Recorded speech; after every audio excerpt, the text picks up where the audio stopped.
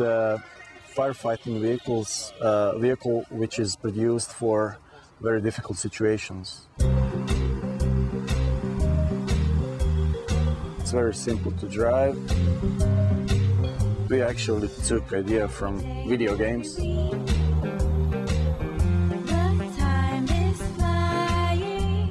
Tough, powerful and loaded with tech, this is FireRob, a new tool for firefighters.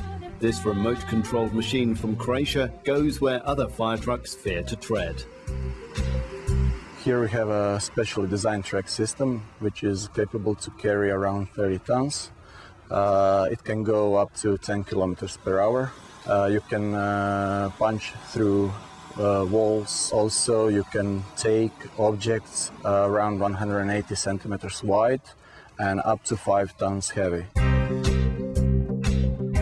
The FireRob has 7 cameras on board, including an infrared imaging system. It can recognize human silhouette. It informs operator, so operator will know, okay, there is a human, so pull back machine and send the firefighters to, rescue. Docking, which normally makes mine-clearing machines, has high hopes for FireRob. We are sure that this machine can be used in nuclear power plants, then chemical industry, oil refineries, ammunition depots. That means in all industries and situations where the object might explode any second.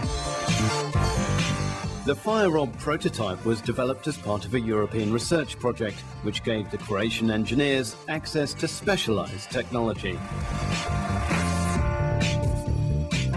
Scott Atri from Scotland has developed for us a special two-coating shield, thermal shield, which is slowing down the increase of the temperature into the machine and allows the machine to work a longer time in the high temperatures.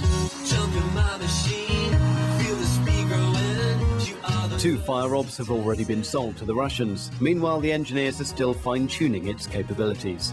I want to improve GPS for sure.